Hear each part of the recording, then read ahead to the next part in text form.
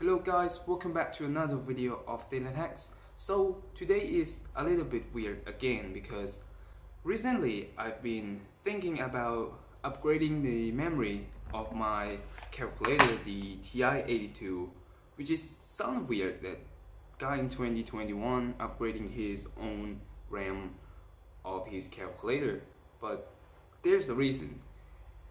When I want to tear this thing down to do modification, I have in plan right now. I'm planning to do a screen replacement and battery replacement with lithium ion and some kind of boost converter. And it reminds me that every time I took this thing off, I need to take off the battery completely. And when I do that, I lost all of the settings and program that I written into this. And by the way, I can actually transfer the program to computer, but my ST-Link, oops, it's not ST-Link. My TI-Link is not done yet, so I need to find another way. And one thing popped up into my mind is something called FRAM.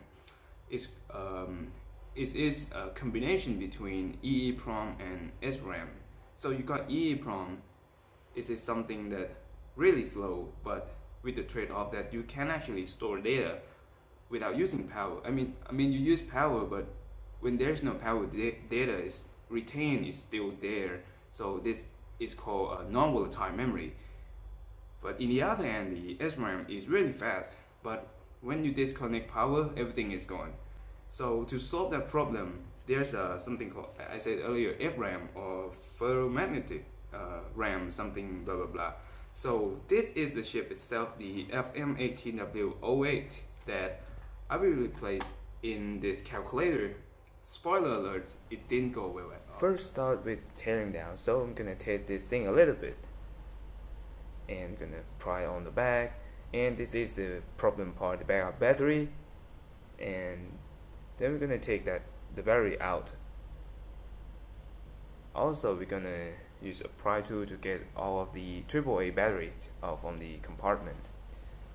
Unscrew two screws on the back, and then carefully using the prier, gently prying out the plastic clips on outside. This takes a pain in the ass, it's still quite a while, and we get inside. So this is inside. I have some modifications, so just unplug it, do some unscrew here and two on the bottom,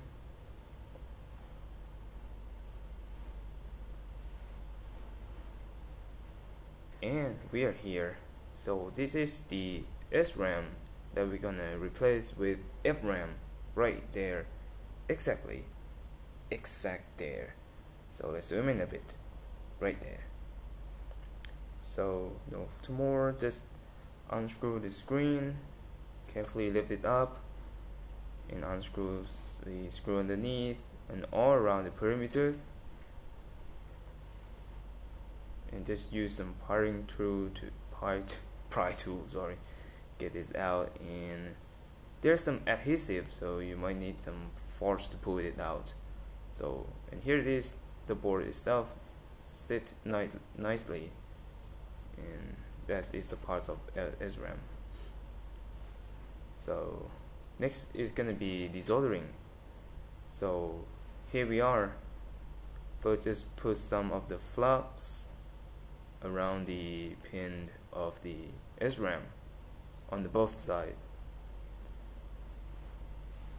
Gently put this around, and then some hot air to melt the solder, obviously, and just some tweezer to get the chip out from the board.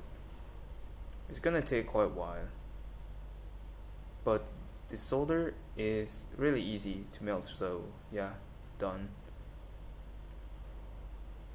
And I'm gonna do some little cleanup of the pad. So I move the chip away, then do some little cleanup, retin the pad, and some flux on them to make sure that the solder block looks nice and no oxidation. And I'm gonna put the FRAM and then gonna reflow it. So just make sure it's aligned up properly. and just blast them with a hot gun. It take quite a while. Some jiggle because yeah, the pad is actually smaller. I mean bigger than the leg of this one, the width of it. So need to be some kind of wiggle and jiggle, and just press on it so it can have better connection. Just some tinning again, make sure that it's properly connected to the pad.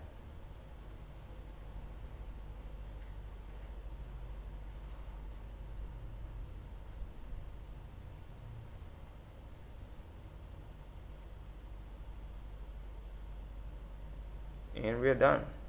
We are done, look nice. And now this is the problem. Just carefully put the battery in and turn it on, and everything seems weird. Entire screen is gold black, and I cannot change the contrast too. I tried to do it, as you can see, so yeah, it's gold weird. Okay, after that, well, I'm trying to figure out what happened, and I spent a whole day trying to debug the thing, and I still don't have the actual problem that why it's not working with FRAM. So there's some possibility that so I take a look at the schematic. So I took the reference from TI-85, and the part of the power stuff that dealing about the backup battery and main battery is kind of weird, and I have no idea at all why TI engineer do that, but it could not be the problem. But before I actually know before this recording, I designed it's kind of the carrier board, the daughter board that will replace the SRAM. It's soldered on the pad, and then there's going to be FRAM on the top, and there's going to be STM8 microcontroller to capture the address bus changes to generate the CS pin, blah blah blah. But it turns out that the FRAM require the way different CS chip select control when compared to the SRAM. So SRAM, you can hold down the CS pin for any time that you want to write. So like you hold it down, and you only need to change the address, what's it called, address bit or something, at just the address that you want to write to just change that. So but when FRAM is a different story. You need to pulse the CS pin because some kind of engineering things going on, so that made them need to pulse the CS. And frankly speaking, this is quite stupid idea to use FRAM with this TI-82, because back then the 90s, the memory is really expensive, and when we're talking about flash memory, is way expensive, or not even exist, or maybe in, still in the lab. But I really appreciate the person behind the TI-82 and other lineup. He kind of used a really similar way that game cartridge does. So he used SRAM to store data, and there's backup battery. But main difference is the battery. The SRAM that used in this thing is shared between the system and user. So it's pretty much like you have the hard disk drive, but you need to power it entire time to make it work and to ensure that don't lose data. So if I replace FRAM, it's kind of trade-off, I don't require a battery to back up, but it's working as main memory. It needs to write really frequently, and it's gonna degrade quick. But I think the FRAM can withstand that because, well, the FRAM is actually targeted to replace SRAM. I read the application sheet somewhere from Cypress, but I don't think that it's gonna last long. But Anyway, until then I probably modify this thing and put the F1C100 as my Linux board into it. Today I actually take a look closer at the SRAM.